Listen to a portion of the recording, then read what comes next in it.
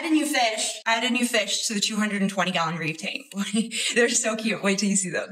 I got anthias. I got 2 female lyre-tail anthias to complete my harem, the most gorgeous bimac ever, and this big male pink square. Y'all, look at those colors. I'm just so in love with them. I got them pre-quarantine from Harry's Marine Life. So happy I found them because I don't actually have a fish quarantine set up right now. And to be honest, even if I did, I probably wouldn't know how to do it correctly. So getting them pre-quarantine meant that I know that they've been healthy, that they've been eating, and quite literally just popped and dropped them. And yeah, just the most convenient thing ever. Make sure to check out Harry's Marine Life next time you're looking for new fishies. I highly, highly recommend. I mean, just look at these new babies. What do you think I should name them?